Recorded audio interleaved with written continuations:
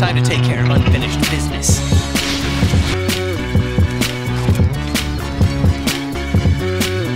Mars.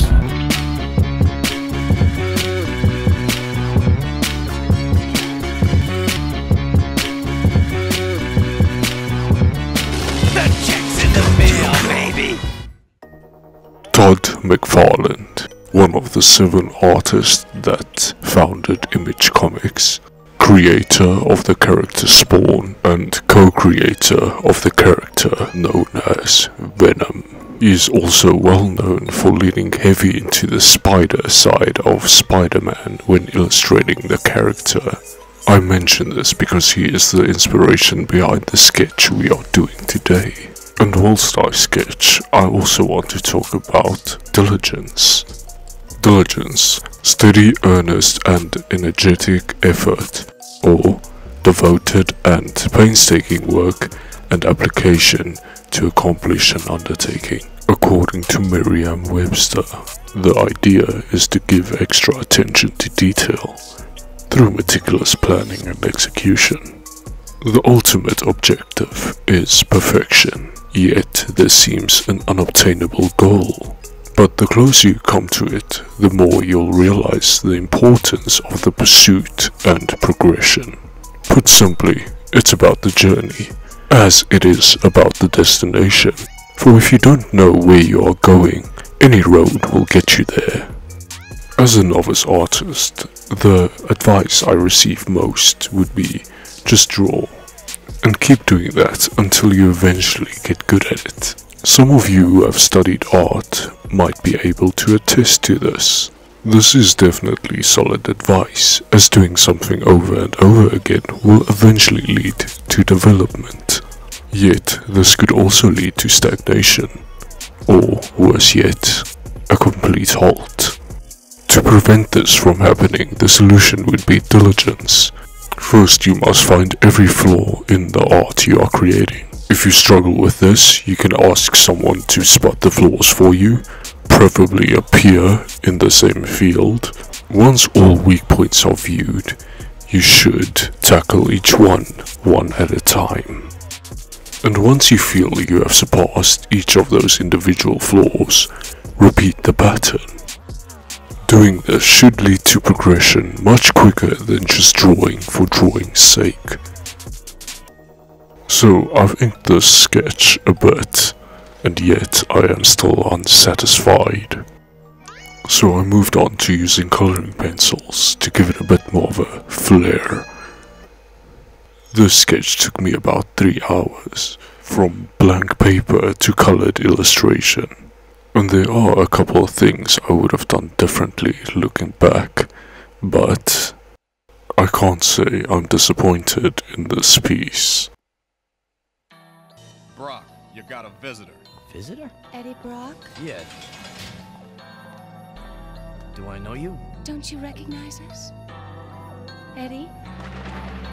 How about now?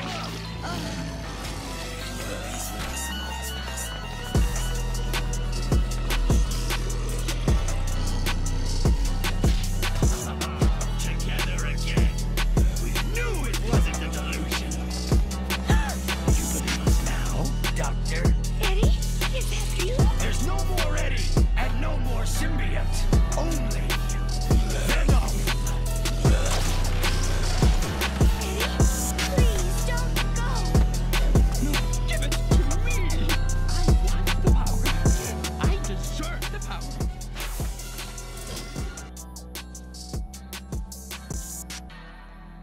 So this video was actually supposed to be about this Venom I painted a while back. I was looking back and there were a couple of things that just irked me. For instance, how did I forget to add the white patches to Venom's hands? This is quite perplexing, as I grew up with the characters and I've drawn them on multiple occasions, and I knew that this detail belonged there, but for some unbeknownst reason, I just didn't add them. Bringing me back to the topic of diligence. This small detail is the entire reason I wanted to discuss this topic. You could probably class this in perfectionism, but it's not OCD levels, if you know what I mean. I think this is done more so out of respect. Respect for your craft, respect for the artist that came before, and respect for the character. I did end up tweaking a few other things as well, all done according to the Spider-Man animated series from 1994. This does bring up something else, being a quote from Leonardo. This quote goes as follows: "Art is never really finished, only abandoned." This might not ring true in all circumstances, but it's especially true here with this example. I truly hope that you could take something from this. So I was aiming for a couple of birds with stone in hand for this video. There was the inspiration of Todd McFarlane alongside the topic of Diligence, and this is also the start of a new series I'm kicking off named FanArt Fridays. And it's exactly what it sounds like. On Fridays I will be doing fan art. The idea behind this exercise would be learning, so I'll be looking at comic book illustrators and manga artists and so on and so forth, and trying to teach to a certain extent whatever I pick up from them. If you have any character that you'd like to see me draw or paint, let me know down below. It might not be every Friday, but it will most definitely be on Fridays. If you've gotten this far into the video, well, there's something I'd like to show you. This was one of my first Spider-Man drawings. I don't know how long ago this was, but it was some years back. I might have been 7 or 8 when I did that first one, and as you can see, I just kept doing it over and over again. Most of these are from 2020, and obviously I've progressed since then, and I'm still not at the skill level I'd like to be at, but this goes to show that Rome wasn't built in a day, as they say. With that being said, like and subscribe, or I'll haunt you in your dreams.